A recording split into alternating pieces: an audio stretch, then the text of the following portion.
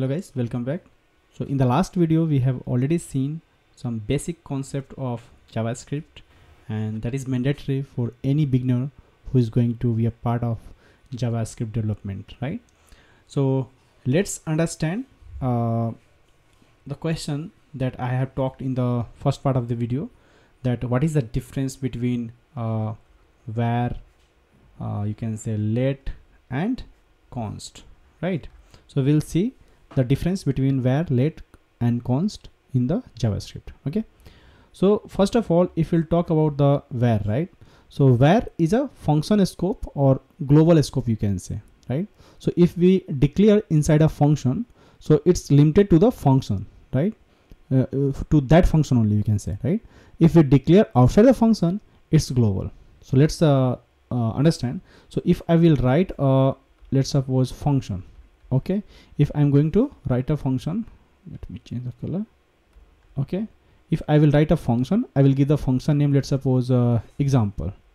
Okay, if I will write the example name. Okay, so the function name is example or m1 m2, anything you can write, and I will write like this. Okay, let me do a little cleanup.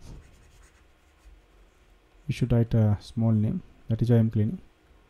Okay, so okay, so I'm saying if you'll write a function, let's suppose I will give the name m1, right? So in the m1 function, right, what I'm going to do, I will define a variable var x, let's suppose, and I'll give a value 1. I will assign a value in the variable x, right, and its data type is var, right? So when a variable x having data inside a function, right, so this scope, right, inside the function is what is a function scope, right? So how we'll define that? Let's suppose function define. So if the further program, if you write if, and let's suppose I will write true is already true, and then I will write var x again. Now I will do 2, right? So here what we are doing here, so we have already a variable x. What I'm doing, same variable I have right here, like here, right? So when I will make a console here, let's suppose I will clean this one, and I will write here console.log. You can try, right? Console.log, and I will write x. So what I will get here? Definitely I will get here 2. Correct? And then if I will write after the if condition, same line, console.log, and I will print here x, definitely I will get value 2. Got it? And I will close this. So as you can see here, we have defined a variable x here, right? We have defined a variable x, and again I redefine a variable x having value 2, right? So in the JavaScript, if you declare a variable, right, you will not get the error. But when you will do console.log, or you want to use that variable, the latest assigned value, declaration value or assigned value that we have seen here, right, that we will get here and here, or anywhere in the function, further in the function, right? So that is why a variable is a function scope, right? Or you can say global scope, right? So we'll talk about how the global scope is that. Okay, so if we write a function anywhere in a function, right, so it will become function scope. If we write any variable as a var, right, so this scope become function scope or global scope, you can say. So if we declare inside a function, it is limited to that function. We will not use outside this function, right? That we will see in the future, but I'm just telling you the difference, right? So if declare outside the function, it's global. So any variable will write here var y equal to 3, let's suppose, right? Then if want to use, then it will be used anywhere in the function or outside the function, Okay, let's talk about some concept. There is a hosting. I may know that you may aware of this one. So what is hosting? Hosting a variable, when a variable declare with the var, right? When we declare with the var, are hosted to the top of their scope, right? And initialize with the undefined.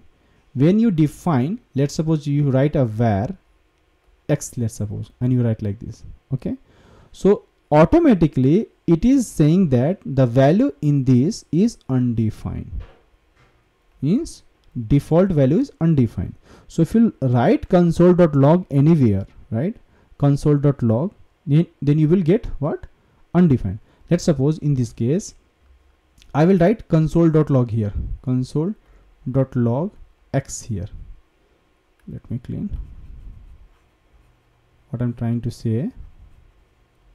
So when I was talking about hosting g, right, then if I will write console.log here, right, and I will write here x, so what I will get here? I will get undefined. Why? Because it's a feature, right? When a variable declares with a variable x var, right, that is called, it is hosted you can say, right, on the top of all these things, right? The whole code you will going to write on that. It means the, if we want to find the scope of this value, it will come undefined, right? So it means what? You can use them before the initialization declaration also, but you will get like this. Let's talk about let me clean. Okay, let's talk about redeclaration that we have seen, right? Redeclaration. What will happen when we do redeclaration? So we have a variable that allows you to redefine the same variable within the same scope, right, without any error. So we have a variable x, let's suppose 1. If we will rewrite the variable x equal to 2, so in any other language you may see a error at this line, but in JavaScript there is no error. Make sure you know that, right? But whenever you want to find the value of x, you will get the latest value, right?